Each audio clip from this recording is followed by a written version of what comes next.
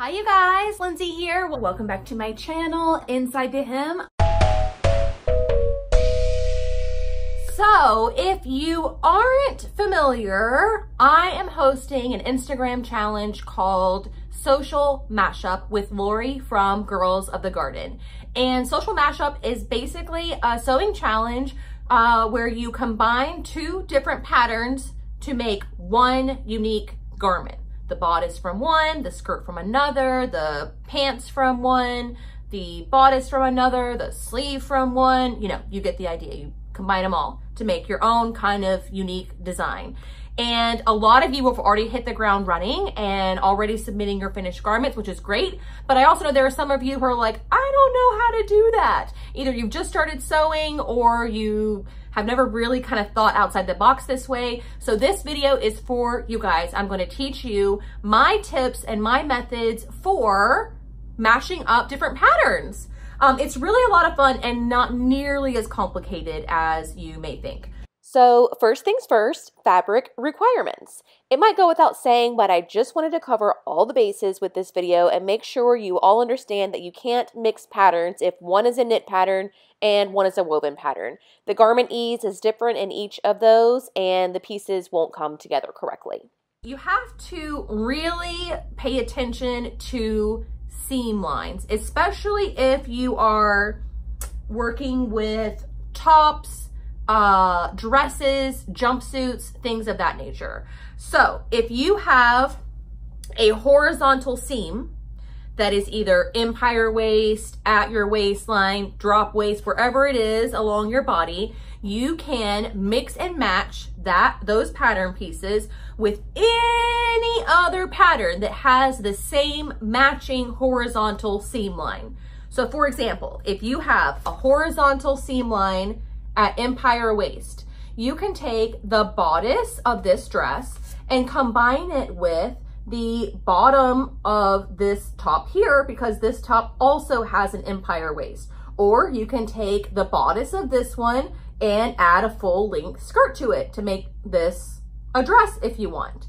If you have a waist seam at your actual waist, then you can combine that pattern with any other pattern piece that has a waist seam. So for example, you could take the bodice of a dress like this with the waist seam and combine it with a top like this that also has a seam at the waistline.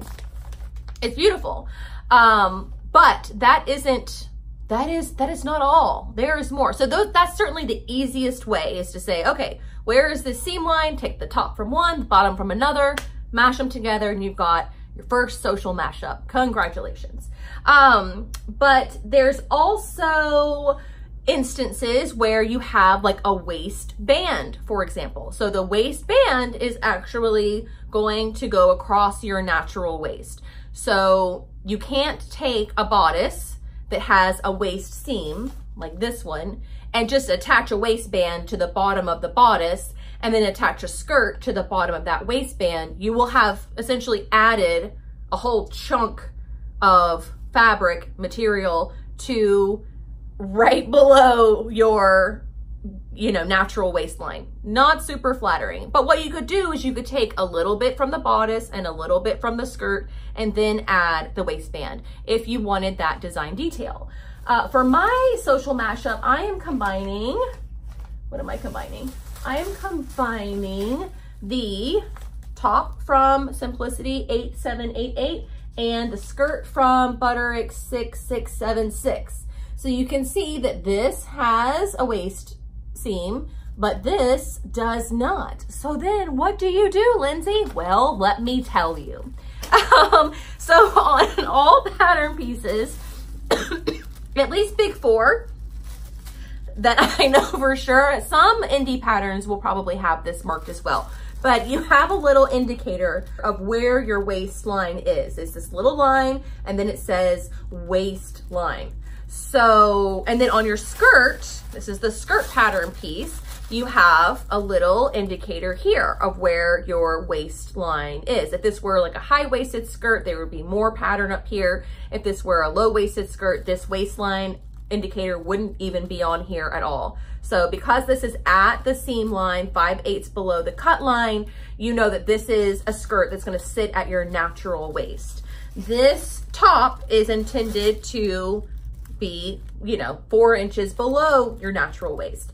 So what you have to do is draw a horizontal line that matches the waistline, add your 5/8 of an inch seam allowance, and then whenever you add these two things together, well, this is not, this, it should be like this. Also, this is the back piece, so I don't know. You get the idea. You would add them together like this, where the waistlines are matching up, and then just like that, you now have a dress with a waist seam at your natural waist. So long as your bodice pattern piece has this marked, that's gonna be super, super easy to do. If it doesn't have it marked, you can measure from your side seam line on any dress that fits you well and hits at your natural waist. You can measure down and see what that measurement is, and then just kind of mark your own waistline. But I like that they have it already marked to where it's intended to be there. The third thing to keep in mind is closures, meaning zippers and buttons. If you're mashing a pattern with a side zipper to a pattern with a back zipper, you need to make sure that you move one of them so that they match. Likewise, if a pattern has like a button front closure and the other doesn't, you need to alter one of them to match the other, or just accept that as a half button placket as part of your design. It's not as simple to switch out a sleeve from one pattern company to another. Even pattern to pattern, that's difficult. You know, you need to measure the arm side, make sure they match, make sure, you know, where the shoulder seam is, it's gonna hit, that can get a little bit complicated. But if you just wanna make a dress pattern become a jumpsuit, that is super, super simple. Just make sure you have that seam line, whether it's empire waist or natural waist, in the same place for both patterns, and you can interchange them to your heart's content. So yeah, that's a really simple, straightforward, quick and easy tutorial on how to do a pattern mashup, especially if it's your first one. Try not to overthink it too much. Just try a simpler one to begin with so that you can wrap your head around the concept of borrowing pattern pieces one from the other. So hopefully this, you know, inspires you a little bit to maybe try it if you were a little afraid to give it a go before. There's still plenty of time. I mean, 2 whole weeks basically till the end of August. There's weekly giveaways where you technically don't even have to have anything sewn to enter those. So what are you waiting for? Go check out Social Mashup on Instagram. I have a link in the description box below where you can learn more about kind of the contest and how all of that is working. But make sure you are following me and Lori from Girls in the Garden, because we're posting about it pretty regularly.